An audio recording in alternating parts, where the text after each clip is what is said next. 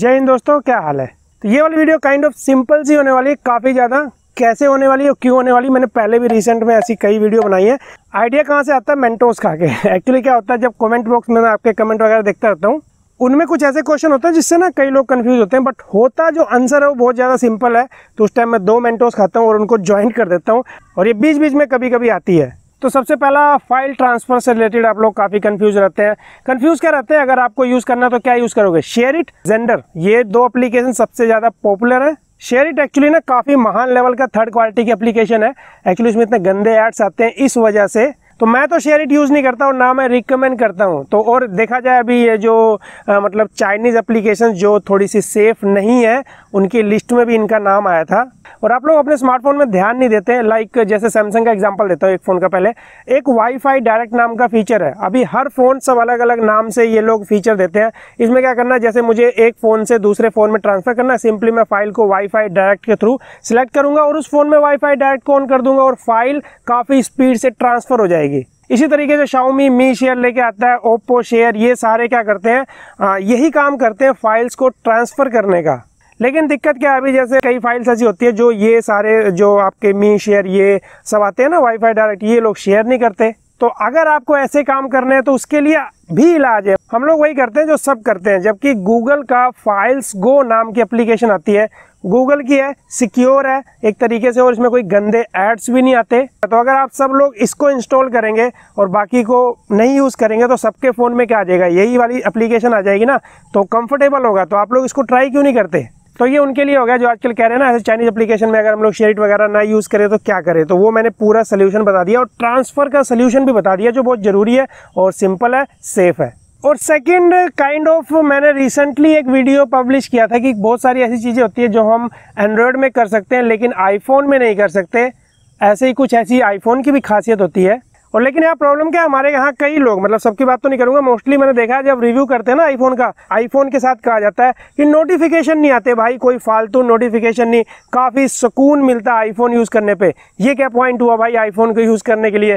जबकि एंड्रॉयड में notification panel को आप ज़्यादा बेटर कस्टमाइज़ कर सकते हैं, ज़्यादा बेटर लग सकता है। आप में से काफ़ी सारे लोगों को ये पसंद के ऊपर है। तो अभी एंड्रॉयड ग्रो हो चुका है और काफ़ी टाइम से हो चुका है। यहाँ पर सेटिंग में जाना, आपको नोटिफिकेशन का ऑप्शन मिलेगा। यहाँ पे हर एप्लीकेशन की नोटिफिकेशन को आप कस्टमाइज कर सकते हैं, उसको ऑफ कर सकते हैं। जो नहीं चाहिए सबको ऑफ कर दो सिंपली। मतलब आप तरह जाओगे नोटिफिकेशन क्यों नहीं आ रहा, इस तरीके से आप कस्टमाइज कर सकते हो। तो ये तो आपके ऊपर हुआ ना। तो एंड्रॉयड में नोटिफिकेशन काफ़ी सारे आते हैं, लेकिन इसको कस्टमाइज करो ना। जिस फोन में जितने ज़्यादा ब्लोटवेयर होंगे, जैसे MIUI या फिर Realme के साथ क्या है, थोड़े से ज़्यादा ही नोटिफिकेशन आते हैं, तो इन सबको कस्टमाइज कर दो। बस हाँ, इतना मत कस्टमाइज करना कि यूट्यूब की नोटिफिकेशन आप बंद कर दो, फिर ऐसे वीडियो आएगी तो नोटिफिकेशन कैसे जाएगा, तो मेरा ही धंधा बंद हो जाएगा। गलत बात नहीं करना। और अगर आपको वीडियो पसंद आ रही हो तो प्लीज़ चैनल को सब्सक्राइब जरूर कर लेना। और एक फीचर मैंने OnePlus में नोटिस किया, और बाकी ब्रांड्स को भी क्या करना चाहिए, इसको अपने UI में मतलब ऐसे डाल देना चाहिए इस फीचर को। और मैं भी कुछ और UI में अगर आ गया हो, मैंने नोटिस जहाँ से किया मैं बता देता हूँ, या फिर आपको थर्ड पार्टी एप्लीकेशंस मिल जाएंगी जो कई थर्ड क्वालिटी की होंगी, कई अच्छी होंगी, तो आप ट्राई कर सकते हैं। उसका नाम है जेन मोड। अब इसके नाम से कुछ नहीं पता लगता, लेकिन काम इसका काफ़ी कमाल का है। आजकल हम लोगों का क्या है ना, हैप्पी बर्थडे, बाबू सोना, ये सब इंटरनेट पे चलता है। सोशल मीडिया और स्मार्टफोन में तो हम लोग रहते हैं हमेशा, लेकिन स्मार्टफोन के यूज़ के साथ क्या क्या है ना, हम लोग ना ऐसे बहुत ज़्यादा आलसी बन जाते हैं, माइंड पे स्ट्रेस पड़ता है, ये सारी चीज़ें फैक्ट है।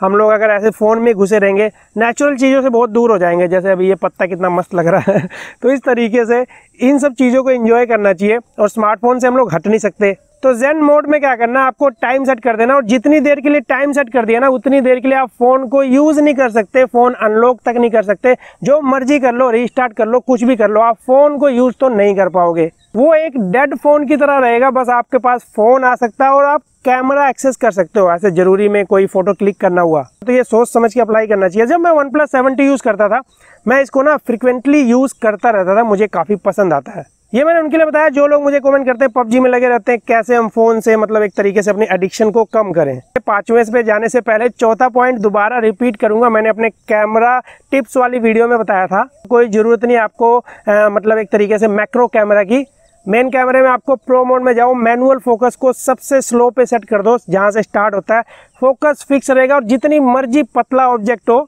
फोटो क्लिक कर सकते हो और सच में काफ़ी कमाल की आती है। तो इसको आप ट्राई करो। बहुत से लोग बोलते हैं कि ऐसे हम लोग फोटो क्लिक करते हैं फोकस नहीं होता, तो ये उनके लिए। बैटरी वगैरह से जो लोग ज़्यादा परेशान रहते हैं उनको ये सब चीज़ें करनी चाहिए, जैसे मैंने नोटिफिकेशन ऑफ वाला पॉइंट बताया, या फिर जैसे वन UI में क्या सेटिंग में जाओ, सेटिंग में आपको डिवाइस मेंटेनेंस मिलेगा, वहाँ पे बैटरी के ऑप्शन में ना स्लीप एप्स का ऑप्शन मिलता है। सिंपली वहाँ पे जो भी एप्लीकेशन आपके काम की नहीं है, सैमसंग खुद भी ऐसी एप्लीकेशन डालता है कई सारी जिनको हम यूज़ ही नहीं करते, तो उन सारी एप्लीकेशंस को भाई आपको क्या करना है, स्लीप मोड पे डालना है। या फिर आप जिसको यूज़ भी करते हो, कभी कभी यूज़ करते हो, जैसे फ्लिपकार्ट, अमेजोन, ये सारी ऐसी चीज़ें सबको स्लीप मोड पे डाल दो ना, दिक्कत क्या है। तो ये थे वो कमेंट से उठाए मैंने 5 पॉइंट, और इसके ऊपर एक सिंपल सी मैंने आपकी कुछ कन्फ्यूजन दूर करने की कोशिश की। और अभी आपको लाइक, शेयर और अगर आप चैनल पर नए सब्सक्राइब जरूर करना चैनल को, और मैं मिलता हूँ अगली वीडियो में।